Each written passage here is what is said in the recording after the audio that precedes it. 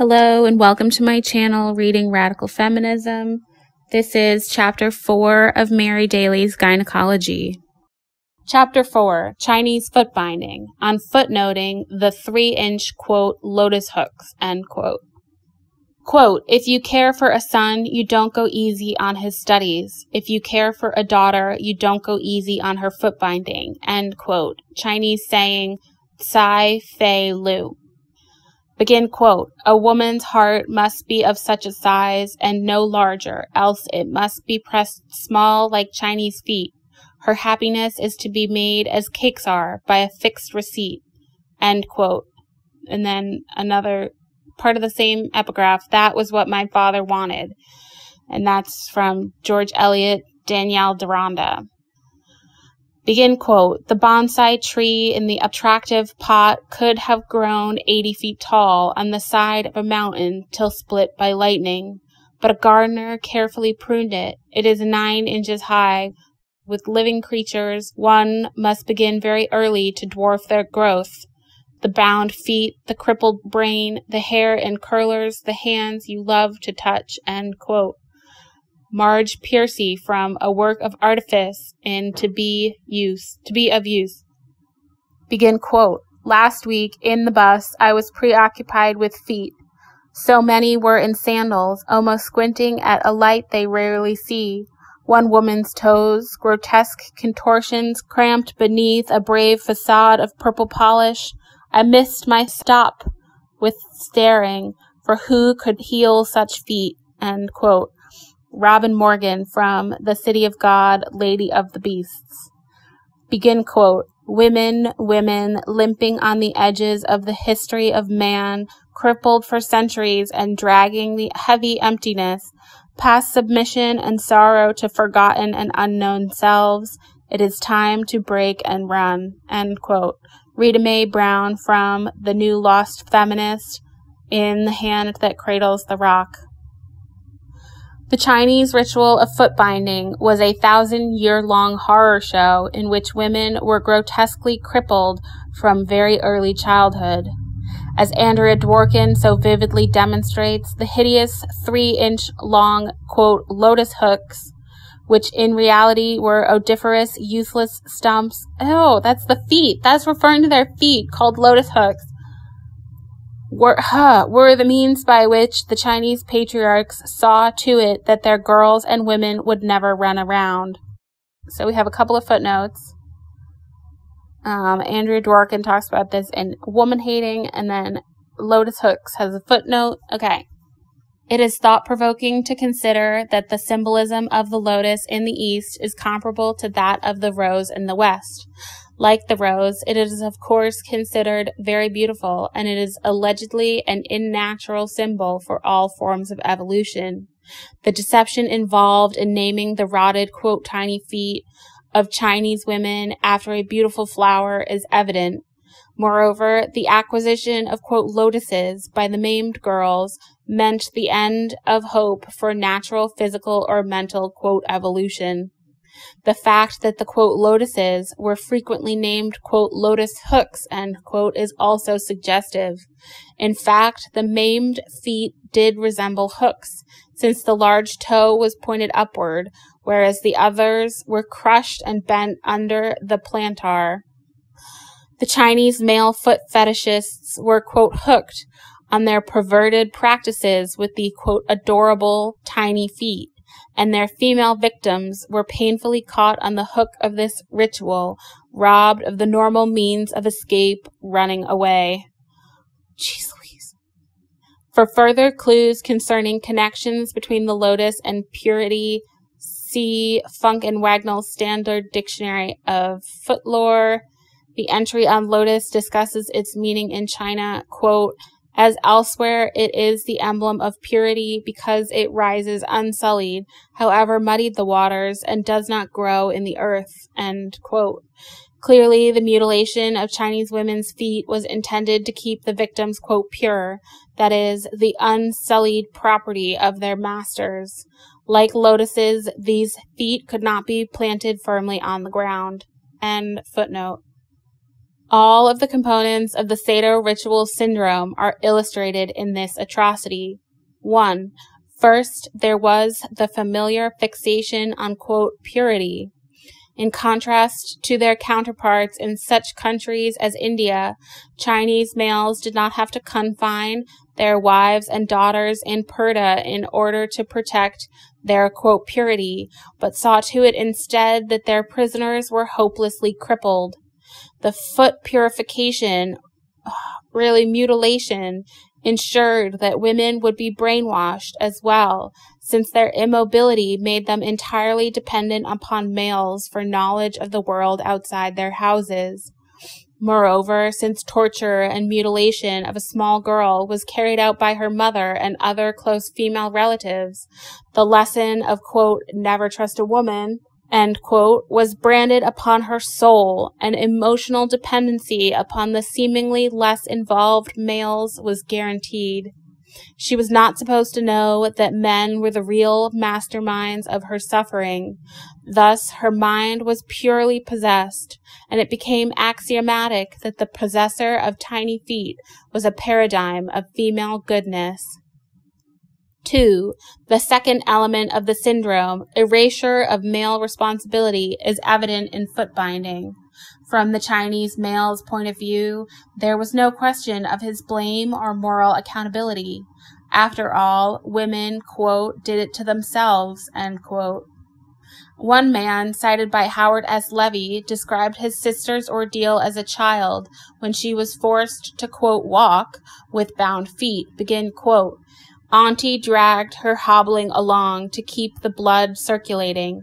Sister wept throughout, but mother and auntie didn't pity her in the slightest, saying that if one loved a daughter, one could not love her feet, end quote. There is a kind of ignorant arrogance in this man's assertion that the older women, the token torturers, felt no pity. According to his own account, they performed this ritual mutilation out of fear that otherwise the girl would not be marriageable.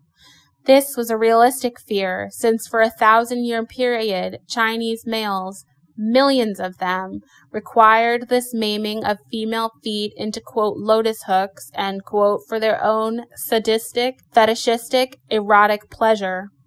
One male is quoted by Levy as making the following comment, begin quote, Every time I see a girl suffering the pain of footbinding, I think of the future when the lotuses will be placed on my shoulders or held in my palms, and my desire overflows and becomes uncontrollable, end quote. Disgusting pervert! Such male sadism, which dictated the creation of, quote, golden lotuses, end quote, often masked itself as, quote, compassion. Nan Kung Po, a Chinese historical novelist, relates the thoughts of one of his characters upon beholding a courtesan's, quote, tiny feet, begin, quote, he couldn't help feeling compassion for her lower extremities. Compressing the feet in order to thicken the thighs must have been the invention of a genius. And of course the inventor must have been a woman, end quote. Yeah, really. Such feelings of, quote, compassion and, quote, pity, which were often described by Chinese men as experienced at the sight of, quote, tiny feet, end quote, contributed to their sadistic pleasure. It did not occur to them, it seems, that they were the agents behind the mutilation, demanding it and enforcing it, deceptively using their mind-bound women to execute their wishes. This, quote, compassion was pure doublethink, pure abnegation of responsibility, made plausible by the visibility of women cast into the role of each other's torturers and mutilators. Footnote. This tactic is common enough. In the United States, for example, pimps use their older, tougher prostitutes to beat up young novices. While these trapped women mete out physical punishment, the pimps, like all top-dog bureaucrats, play the role of comforting, compassionate godfathers / quote, lovers. Moreover, we are all familiar with the subtle cultural messages which trick mothers into training their daughters to accept the many physical alterations required for the feminine role. End footnote. Yet another Chinese, quote, genius who signed himself as, quote, Lotus knower, so he's a pervert, blatantly expressed the same self-excusing illogic. Begin quote, women of antiquity regarded the tiny foot as a crystallization of physical beauty. It was not a product of lewd thinking, end quote. Yet a few lines later, he expresses his own lewd thinking. Begin quote, the lotus has special seductive characteristics and is an instrument for arousing desire. Who can resist the fascination and bewilderment of playing with and holding in his palms a soft and jade-like hook? End quote. Gross. How is that even attractive? I just don't get that. You have to be a pervert. The examples can be multiplied. No one was guilty except the girls and women who attempted to disobey or escape.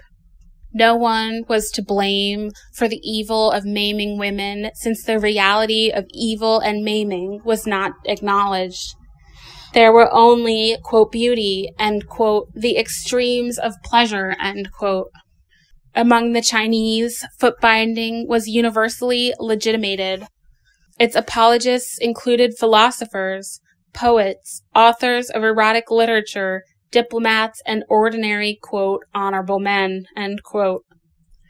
3. Chinese gynocidal foot maiming, quote, caught on, end quote, rapidly and spread wildly. The brutal rite, a family affair, quote, enjoyed by all the members, which scholars say commenced in the period between the Tang and Sung dynasties, spread like a cancer throughout China and into Korea. By the 12th century, it was widely accepted as correct fashion among the upper classes. The mothers who belonged to families claiming aristocratic lineage felt forced to bind the feet of their daughters as a sign of upper-class distinction. Not to mutilate their daughters was unthinking to them, for it meant that men would find them unattractive and would refuse to marry them. Themselves physically and mentally mutilated, the mothers paradigmatically acted out the role prescribed for them as mutilators of their own kind. Footnote. Older and more skilled concubines were also used to bind the feet of young maids and concubines, while their lord enjoyed the painful spectacle. Gross. That's the end of the footnote. As muted, quote, members of patriarchal society, their imaginations, too, were forced into hierarchical patterns. A mother who, quote, loved her daughter would have upwardly imitative ambitions for her, and the only possible expression of this would be ensuring that she would be made attractive to a suitable husband. Since one requirement for this high status was the possession of, quote, golden lotuses, end quote, this Sado ritual spread downward, even to women of the lowest classes in some areas. 4. The use of women as token torturers is more obvious in Chinese footbinding than in sati. The imprisoned, mutilated women had to believe that, begin quote, if one loved a daughter, one could not love her feet, end quote. Not only did the contemporary Chinese males choose to see this as something done by women, as if women were truly the controlling agents, but so also do modern Western scholars. Arthur Waley, for example, in his foreword to Howard Levy's book, writes of his, quote, interest in this, begin quote, as the most striking example of the strange things that women do or have done to them in almost all cultures in order to make themselves more attractive to men, end quote. There is more.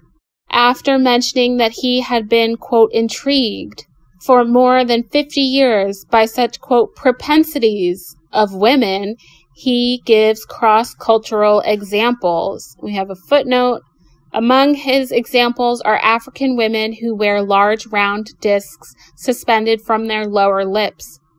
It requires no great effort of imagination to think of the usefulness of these discs to the lords and masters of these oppressed women to, quote, keep them in line. Ew. Another example is the elongated necks of some African women. Whaley neglects to mention that husbands punished these, quote, giraffe women, end quote, by removing the neck rings, which Whaley calls, quote, necklaces, supporting their necks, causing excruciating pain, end footnote. Ew. He then gives fraternal praise to the author, begin quote, one of the values of Mr. Levy's well-documented book on footbinding in China is that it will give material to anyone writing a general anthropological study of such self-mutilations or self-modifications in all parts of the world, end quote. One could ask, did Mr. Whaley read Mr. Levy's book? Did he read there that 7-year-old girls mutilated themselves? What does self mean? That the mothers did it? But it is evident why they were forced to do it. The myth masters and the other males who wielded economic and political power had decided that maimed female feet were essential for male approval and for marriageability. Despite the blatant male-centeredness of this ritual, practitioners of the rights of right scholarship allow themselves to write as if women were its originators, controllers, legitimators. This, of course, is the function of women used as token torturers in Sado rituals, to give plausibility to such deceptive misinterpretations and to perpetuate hate and distrust among women. For the use of female token torturers affects not only the primary victims of the original rituals, the maimed mothers and daughters, who are turned against each other. In addition to this primary level of dividing and conquering women, there are others. Women of, quote, other cultures are deceived by Sado scholarship, which, quote, proves that women like to maim each other, documenting the, quote, fact that, quote, women did it, end quote. This false knowledge fosters female self-loathing and distrust of other women. This deception affects not only the few women who read, quote, primary sources, but also those exposed to derivative resources, such as grade school textbooks, popular magazines like National Geographic, and, quote, educational television programs. 5. The fifth element in the Sado ritual syndrome, ritual orderliness, is illustrated in the 1,000-year-long female massacre, Chinese footbinding, which was archetypically obsessive and repetitive. This ritual involved extreme fixation upon minute details in the manufacture and care of, quote, tiny feet. There were rules for the size of the bandages, the intervals between applications of tighter and tighter bandages, the roles of various members of the family in this act of dismemberment, the length of the correct, quote, foot, the manner in which the foot-bound woman should sit and stand, the washing of the reformed feet, to be done privately because of the smell and ugliness hidden by ointments and fancy shoes. There were also rites of fashion connected with the refashioned feet. Quote, beautiful, tiny shoes were designed for various occasions and ceremonies, and the women wore fashionable leggings to hide their monstrously misshapen ankles. 6. All of this horror and dissipation/misfocusing of energy quickly became accepted as normal and normative, and it remained so for almost 1,000 years.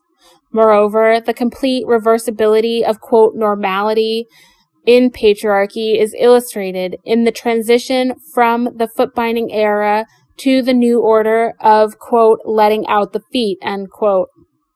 Discussing the Kuomintang government of the late 1920s, Levy writes, begin quote, "Women with bound feet who lived during the transitional era suffered twofold. They endured the pain and discomfort of binding in tender childhood, only to be told in maturity that their sufferings had been in vain because of the demands of the revolution and the change in aesthetic viewpoint," end quote. Thus, the tiny-footed came to be humiliated and looked down upon. We have a footnote. Those, quote, social feminists, end quote, who persist in crediting the Maoist regime with the ending of footbinding are doubly mistaken. First, they are chronologically off base, since by the late 1920s, footbinding was on the wane and, quote, letting out the feet, end quote, was encouraged and often enforced under the Kuomintang.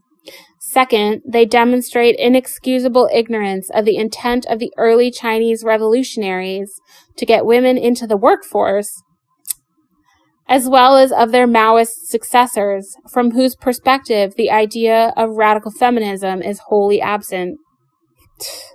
End footnote.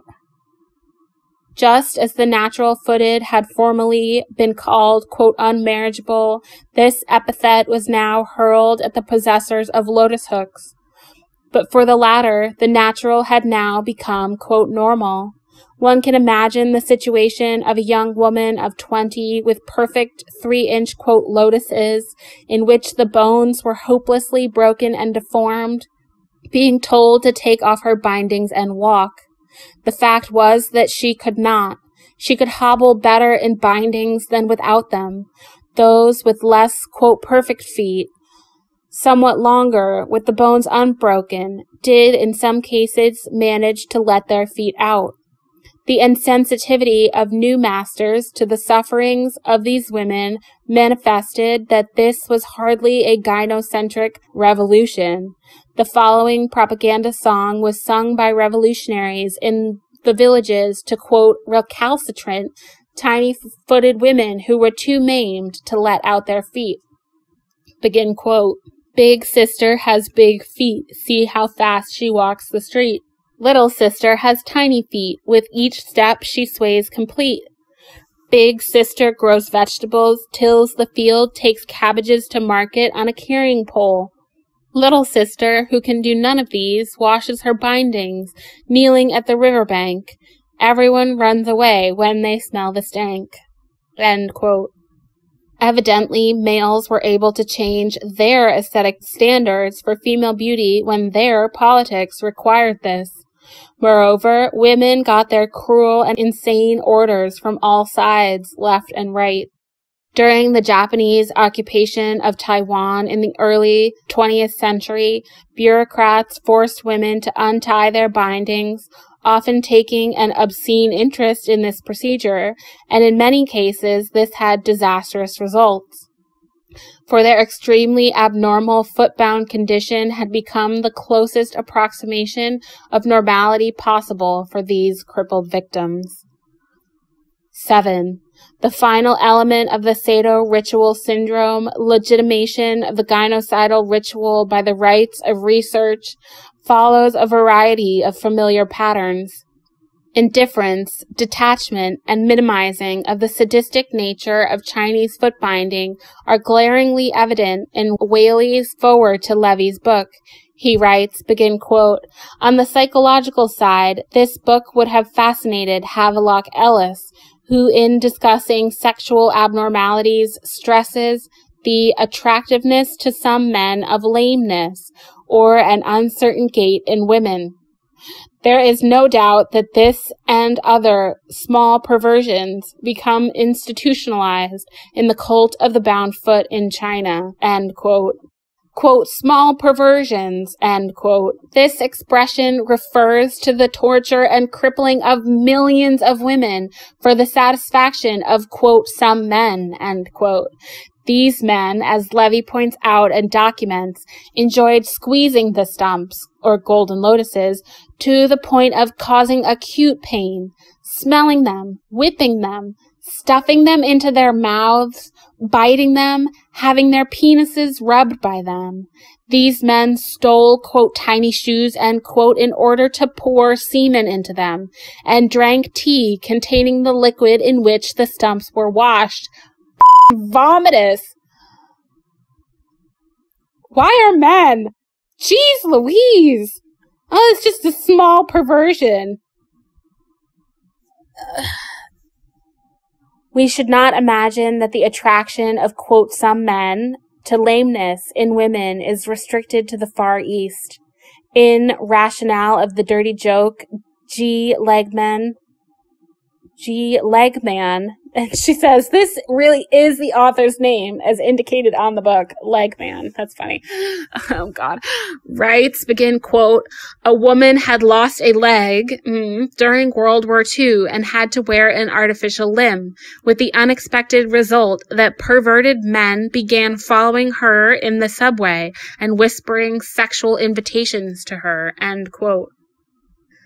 Moreover, William A. Rossi, who thoroughly approves of foot fetishism, points out that, quote, female helplessness arouses many men, end quote, alluding to the fact that one extreme example, ankle bondage, goes back at least 4,000 years. Clearly, Whaley is aware of this widespread fixation, for he himself, in his pure scholarly way, participates in it. He is, quote, interested in women's mutilation and knows that Havelock Ellis would have been, quote, fascinated. Moreover, the fact that Levy allowed this foreword to be published in his book, a foreword that completely negates the realities so explicitly exposed in the book, suggests that the author either concurs in its erasure or does not notice it. All of this boils down to about the same thing: doublethink and detachment from women's oppression. This doublethink is of a piece with that of the Chinese males who were moved to, quote, compassion at the sight of the tiny feet, which was a condition for sexual arousal. Can't see it, but I'm shaking my damn head. Conventional scholarship contributes mightily to the, quote, normalizing of the atrocious ritual in people's minds after the fact, perpetuating and extending its mind-binding influence. This is accomplished repeatedly through the use of language that minimizes/belittles facts. Thus, the very title of Levy's book puts footbinding in its place. Chinese Footbinding, the history of a curious erotic custom. We have a footnote, of course. Nevertheless, this is a well-documented and horrifyingly well-illustrated book. A fact no doubt due in large measure to the help of Levy's wife, Henrietta Liu Levy, who is credited in the acknowledgments with giving, begin, quote, invaluable assistance, aiding me in reading and clearing up problem areas with a minimum of wasted time, end quote, end footnote. The adjective curious suggests the bland detachment of schizoid scholarship. The adjective erotic is deceptively innocuous sounding, for it fails to convey the fact that sexual desire is aroused precisely by mutilation. I have already discussed the lie that is embedded in the term custom, which suggests something as physically harmless as a handshake or the table manners of Emily Post. Another normalizer is Rossi, who, writing in the United States in 1976, finds it possible to describe footbinding as, begin, quote, one of the most powerfully persuasive examples of the foot's natural eroticism, end quote. The reversal is obvious. Rossi's work is a veritable sourcebook for a study of legitimation of Sado ritual by the rites of research. It is full of examples whose grotesqueness would have to be rated as above average. The author asserts that the view of the, quote, outside world, end quote, which judged this 1,000-year-long, quote, sex orgy, end quote, involving 5 billion Chinese, his estimate, as barbarous and cruel, has been, quote, naive and distorted, end quote. By way of elucidation, he explains that, quote, the Chinese regarded the bound foot as the most erotic and desired portion of the entire female anatomy, end quote. The use of the term Chinese here is pseudo-generic, for it was men who desired this portion of the mutilated female anatomy. Women, desiring to survive, were conditioned to believe that this maiming was essential to please the patriarchs. Rossi's deceptive use of pseudo-generics is even more blatant in his assertion that, quote, the human species prefers itself a little bent out of natural shape, end quote. The statement, of course, veils the fact that men prefer women to be bent badly, quote, out of shape, end quote, on all levels, physical, mental, and spiritual. Rossi describes the Chinese semi-amputees as, quote, a reigning clan of goddesses with sensual powers not bestowed upon ordinary women, end quote. By now, it is evident to the reader what sort of, quote, powers these, quote, reigning goddesses enjoyed. Rossi prefers not to know. When he uses the term cruel to describe the practice of footbinding, it is in quotation marks. Instead of using the term pain, he writes blandly of, quote, discomfort, to which, quote, the growing girl developed a good deal of immunity, end quote. Footnote. It is fascinating to discover that the same author many years ago published a book entitled Your Feet and Their Care. In this earlier tome, Rossi had written, begin quote, someone coined the expression, inner quote, when your feet hurt, you hurt all over, end inner quote. Every foot sufferer will vouch for the truth of that statement. Abe Lincoln, who wore a 14B shoe and suffered greatly with his feet, said more than once, inner quote, I cannot think if my feet hurt me, end inner quote. He had a private chiropodist who attended to his feet regularly. We have another quote without the end of the quote. An aching foot can distress your whole being, put a raw edge on your disposition, annihilate your peace of mind, cause nausea, dissipate your vigor. If the foot ill becomes serious and chronic, its gnawing persistence can produce sharp changes in your whole personality, harmfully affect posture, poise, and carriage, end quote. So when men have hurt feet, it affects their whole life and their minds. And when women have hurt feet, it's cute. End footnote. The unsuspecting reader of his book may be seduced into associating footbinding with something like the adolescent discomfort of wearing braces on one's teeth. Perhaps she is even lulled by the arrogant style of authority in forgetting to ask the most obvious questions, such as, just how would he know? Thus, she may nod in mesmerized agreement when he intones the familiar misinformation, begin quote, women have always had an affinity for fragile foundations and willowy walking, end quote. Anyone who thinks of contemporary Western stylish women's shoes and of the indoctrination women all receive from earliest childhood about the, quote, correctness of such footwear knows something about this, quote, affinity and its origins. We have all heard the familiar derisive remarks about, quote, women who wear sensible shoes, end quote. The term sensible, meaning reasonable, is used as derogatory when applied to women's choice of footwear. An implication of this is that women should not be sensible/reasonable because this is desexualizing in men's eyes.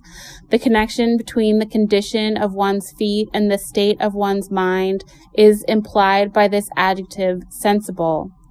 Hobbling on spiked heels or platform shoes, painfully smiling, women feel physically and emotionally unsteady. In such attire, they are vulnerable physically, since it is at least difficult, if not impossible, to run from an attacker or participate in many ordinary, not to mention athletic, activities. They are also vulnerable mentally/emotionally, since such footwear keeps them aware, at least subliminally, of their victim status. Their response to this awareness is to send out signals of helplessness through tones of voice, nervous laughter, body language, and self-deprecating speech and behavior. Footnote. In reconsidering the pejorative attack on, quote, sensible shoes, end quote, it may also be enlightening to consider another definition of the term sensible, begin quote, capable of receiving impressions from external objects through the sense organs, end quote. Feet are our contact with the ground, the earth. Spinsters undertaking a dangerous and adventurous journey need to be balanced and sure-footed and capable of receiving impressions accurately.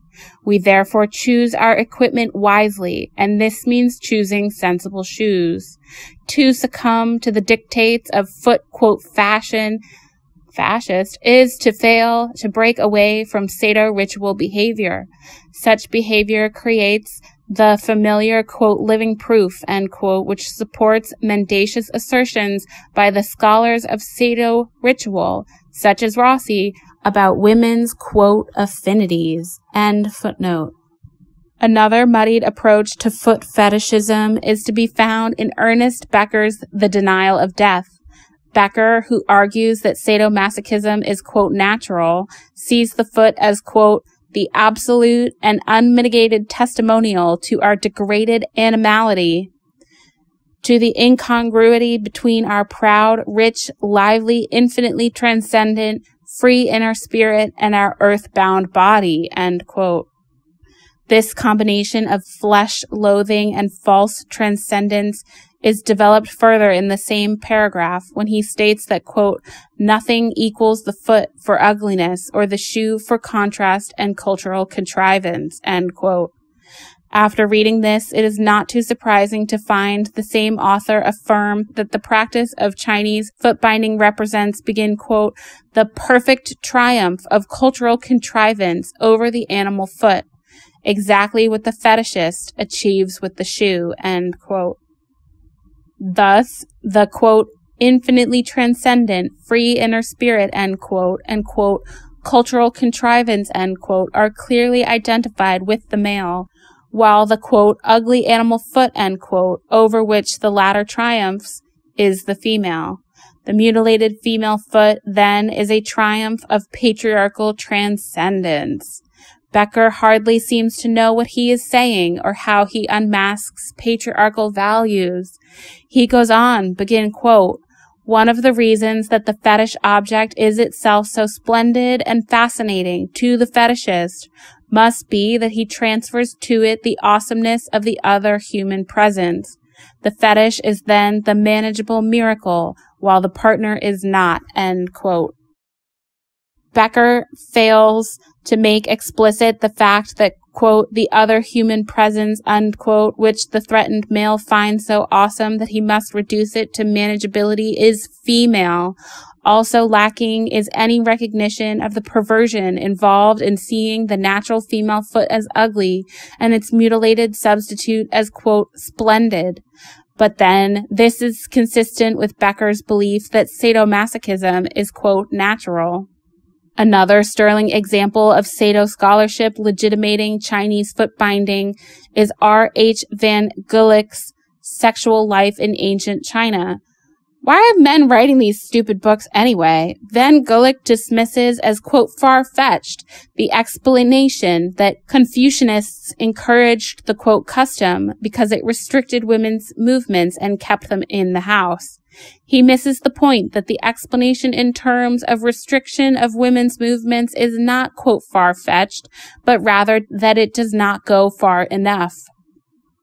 Van Gulik dismisses footbinding as having something or other to do with, quote, shoe fetishism, but fails to see it as oppressive, despite the fact that he himself presents a truly horrifying drawing of a bound foot based on an X-ray.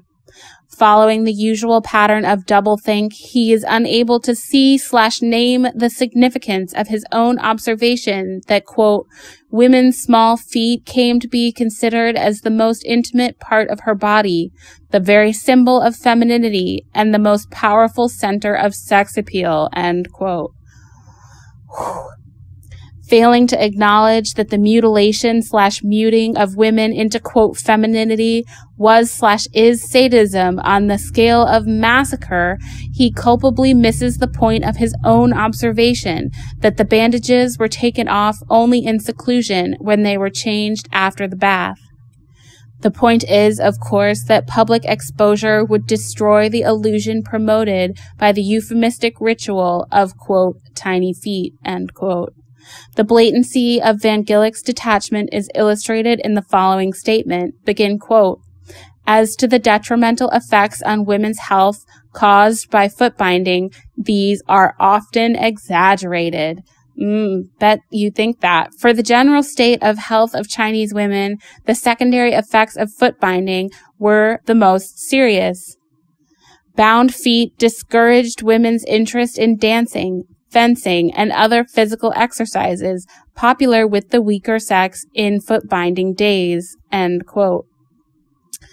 This is comparable to describing a leg amputation as, quote, discouraging figure skating, skiing, or ballet. One difference between foot-bound women and amputees is that the latter can, with prostheses, learn to walk, whereas perfectly foot-bound women could only fall from stump to stump and often had to be carried. Our author does seem to overcome his detachment enough to feel one serious regret, however, begin quote, "In the artistic field, footbinding had the regrettable consequence that it put a stop to the great old Chinese art of dancing. After the Sung period, one hears less and less about great dancers," end quote. Indeed. And here the irony of the Sado ritual procession has come full circle. For the legend that had been employed to, quote, explain, legitimate, and encourage the ritual tells that the Emperor Li Yu had a favored palace concubine named Lovely Maiden, who was a gifted dancer. He ordered her to bind her feet and dance in the center of a 6-foot-high lotus constructed for this purpose. Quote, "She then danced in the center of the lotus, whirling about like a rising cloud," end quote. This, quote, event was used to trick women into identifying beauty and dancing with bound feet. Clearly, no contradiction is too blatant to qualify as a Sado ritual legitimation. Indeed, the more blatant the contradiction/reversal, the more effective it seems to be as a mind poisoner. This is an essential characteristic of Sado ritual scholarship as well as myth. Also, I just want to quote as reader that dancing, I mean, men make that so sexual. He's like mad that their sexualizing of feet has kept them from sexualizing dancing, and gross, just perverts. That's end my comment. All right. Van Gillick finally provides an illuminating example of scholarly hypocrisy about scholarly hypocrisy, slapping the wrist of a 19th century scholar who proclaimed that the minds and bodies of Chinese, quote, people are distorted and deformed by unnatural usages, begin quote. That observer conveniently forgot that at the same time his wife and female relatives at home were bringing upon themselves cardiac, pulmonary, and other serious afflictions by the excessive tight lacing of their waists. Footbinding caused much pain and acute suffering, but women of all times and races have, as a rule, gladly borne those if fashion demanded it, end quote. Yeah, right. With his magic wand, the scholar brands all women as agents of their own affliction. The first agent supposedly, quote, demanding, "This is, quote, fashion." In this fascinating example of learned doublethink, we find a right-thinking scholar conveniently using the universal oppression of women by patriarchal fashion designers as a weapon to chastise a member of the scholarly brotherhood. The latter came close to non-observance of the rules by becoming too critical of the Chinese, quote, custom. It is undoubtedly true, as Van Gillick insinuates, that the criticized scholar was a cultural chauvinist. Nevertheless, he had inadvertently taken a step too far in the direction of searching, rather than rightfully, R-I-T-E-F-U-L-L-Y, rightfully recovering. Consequently, the right-thinking Van Gillick had to brand him as exemplifying, quote, the smug attitude of 19th century Western observers, end quote. There are also more subtle/refined manifestations of scholarly mystification. In the case of Chinese footbinding, as in the case of Indian suttee, Vern Bullock provides examples of language which fails to move the reader, who then becomes a victim of, quote, syntactic exploitation. Thus, he describes footbinding as, quote, a practice which made it almost impossible for women to move about without great effort, end quote. The combination of the verb almost with the phrase without great effort has a completely nullifying effect. Each erases the point of the other. Had he eliminated either the adverb or the phrase, the statement would have been correct. Had he eliminated both, it still would have been accurate. By the use of both, he succeeds in watering down the reality to the point that the statement is simply wrong. For footbinding did indeed make it impossible for women to move about without great effort and without great agony. His choice of the bland term effort is deeply and subtly deceptive. If it conjures up any images at all, these are somewhere in the range of tight shoes, corns, bunions, or at worst a sprained ankle, hardly conveying the reduction of a woman's feet to putrescent 3-inch stumps. Bullock deceives by omission. He nowhere describes the horrible physical reality of footbinding, although he uses the same source, Howard S. Levy, as Andrea Dworkin, and therefore had available for use the very same graphic and detailed material. His terse statement that, quote, there was a cult of foot fetishism, end quote, conveys nothing of the maiming of women. Rather, he fulfills the expectation of Arthur Waley that Levy's book, quote, will give material to anyone writing a general anthropological study, end quote. Indeed, this is the ritual of research. Each book, quote, gives material, end quote, for another. The more, quote, general, the better. That is to say, the more blandly that it blends the, quote, material, universalizing it all into vague abstractions, such as, quote, customs, the safer, the better, the more scholarly. All that is missing is life/spirit/spinning process. In contrast to the luminaries cited above, Andrea Dworkin, who uses Levy as her source, has written of footbinding with passion, with integrity of knowing and feeling, with feminist consciousness. As a result, she shocks the reader into awareness, helping her to understand holistically, that is, using mind/imagination/emotions, the significance of the facts of footbinding and their interconnections with other facts, such as contemporary American destruction of women in the name of, quote, romantic love. Her book title, Woman Hating, and her chapter title, Gynocide, Chinese Footbinding, quickly sweep the, quote, material off musty library shelves reserved for those who are, quote, curious about remote, quote, erotic customs, end quote. The facts come alive, for the feminist author has no hidden agenda of hiding the horrors. Quite the contrary is the case. She deliberately unmasks them, showing the interconnectedness between this and other gynocidal practices and propaganda. Thus, Dworkin helps the reader to know, sense, become incensed, catching an essential thread of meaning in this, quote, curious erotic custom, end quote.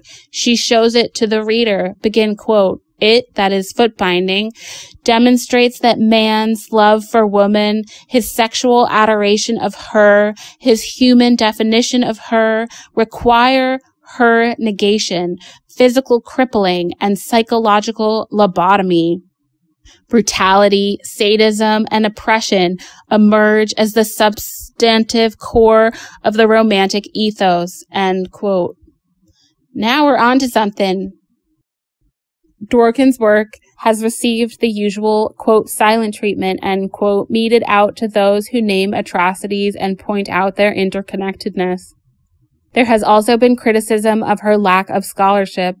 This could only be justified if the same criteria were universally applied, rather than selectively used as an excuse for dismissing feminists, and if her book had been intended primarily as a work of conventional scholarship.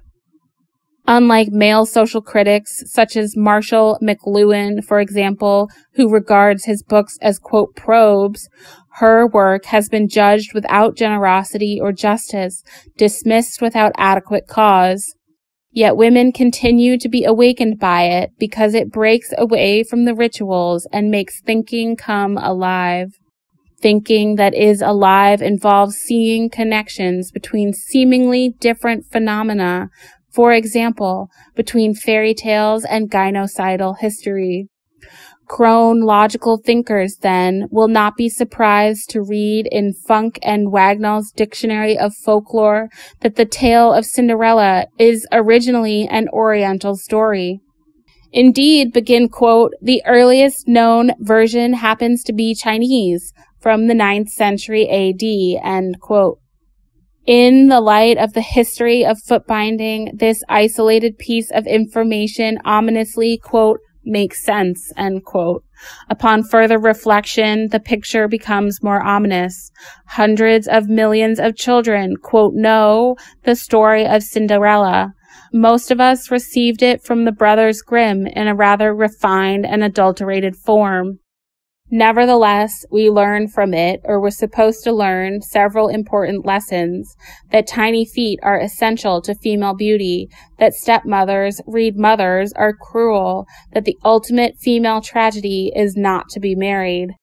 In order to realize the full implications of the grim tale of Cinderella, however, it is helpful to look at earlier versions, which are less delicate.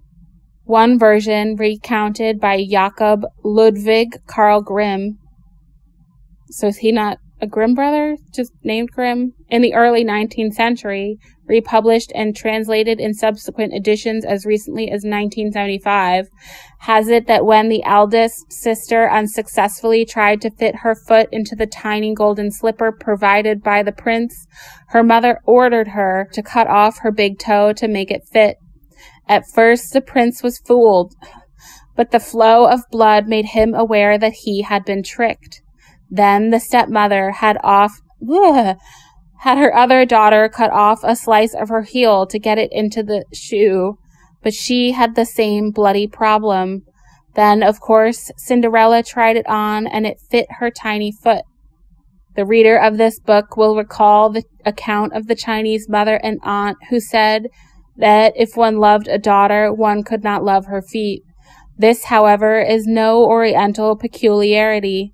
It is an idea legitimated not only in the obscure tomes and scholarly journals of specialists in, quote, curious erotic customs, end quote, but in the, quote, charming fairy tales we heard as bedtime stories.